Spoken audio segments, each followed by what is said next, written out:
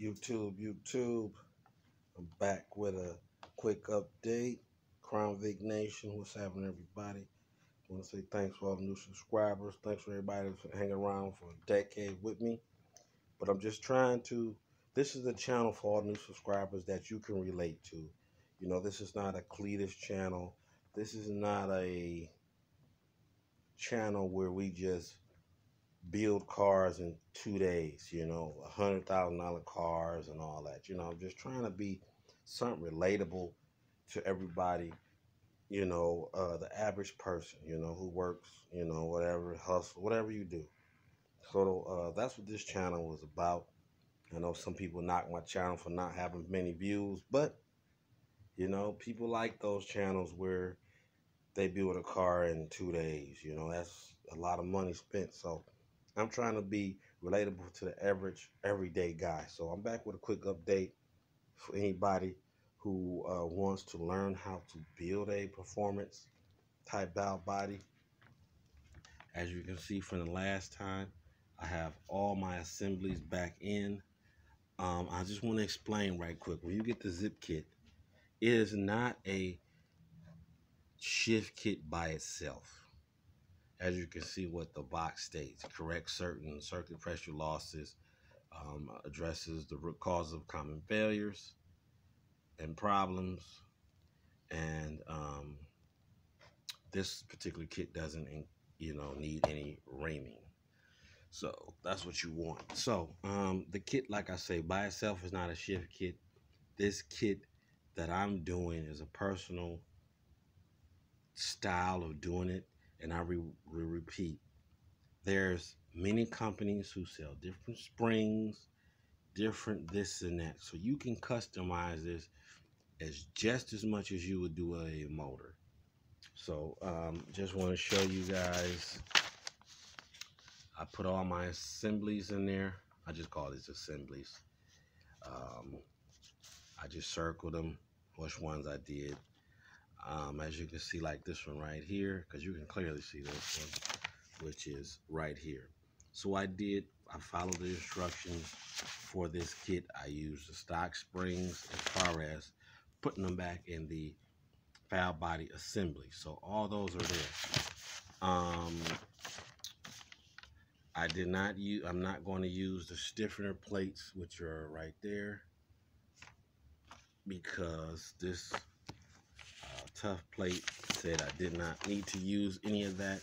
And anybody from the last video who watched, you saw that the whole valve body was taken apart like this. That way I could clean everything, and then I checked off step by step what I did to make sure everything, was back in there. So all that is back in there. My manual valve, I might get a new one. Like I said, I'm still deciding on a few parts, because at this point I just want to get this thing together. So it did find causes that this could cause problems if it's worn. So anything over 50,000 miles to me is it's over the hill per se as far as wear. So I might go ahead and get another manual valve lever assembly. So that's all there. Let me just talk a little bit about what the J-Mod is. Even with the tough plate, I still had to drill holes, which is this hole right here, this hole, this one, and this one. And those were, I just simply went to Home Depot. You use the 7/64 for these holes that I just showed you. Those 5 holes. One of these on this tough plate, I believe is this one, already had the big enough hole, so I didn't need to touch it. So that's good. This is for the reverse. So this was a 3/32 hole.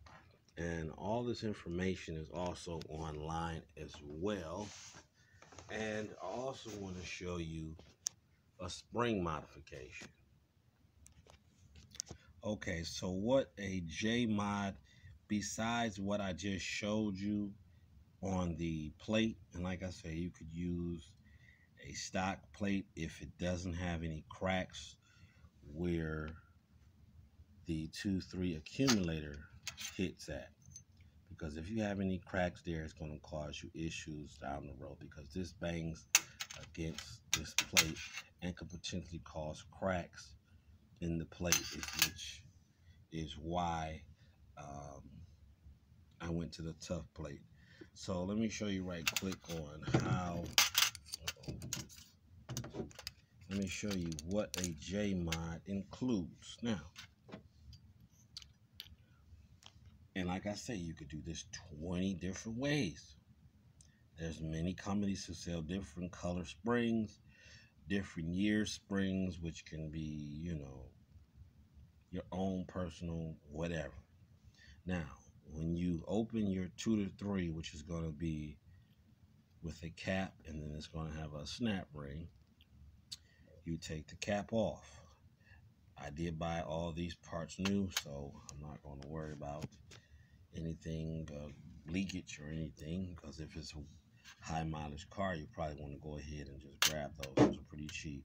The whole assembly is pretty cheap, maybe $50, and they give you everything.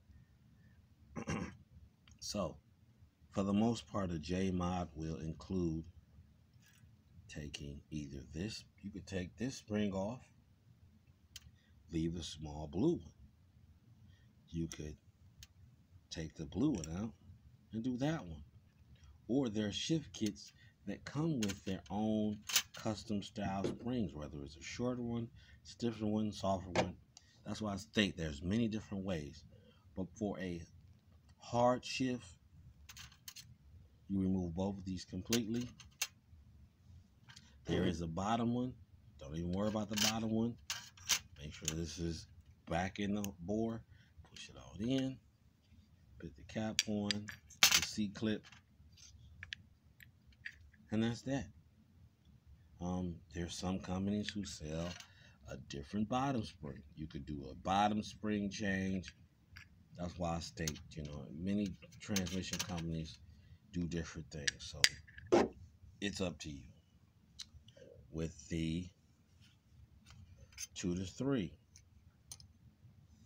when you look under your transmission, you have the top piece, the cap, and then you have a spring.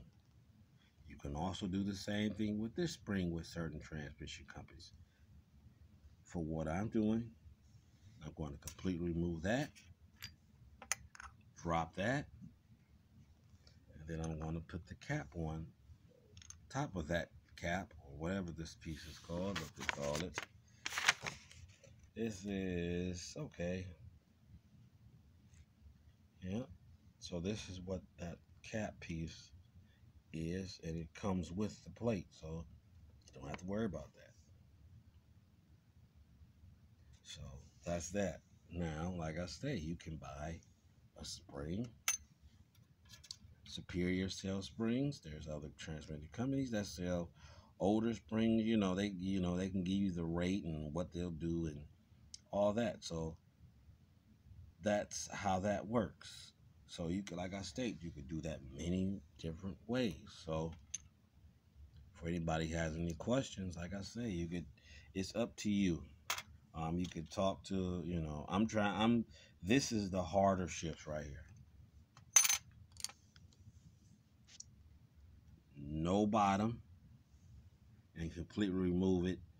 No bottom on the 2-3, and no bottom spring on the 1-2. Or did I get that wrong? Sorry about that. 1-2, 2-3. So you could either harder shifts, no bottom spring, no bottom spring.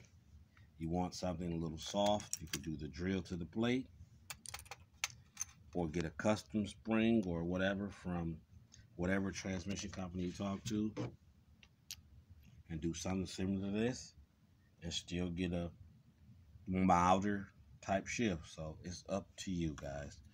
And also, I know a lot of people talk to me about tunes. I will repeat, get a SCT X4.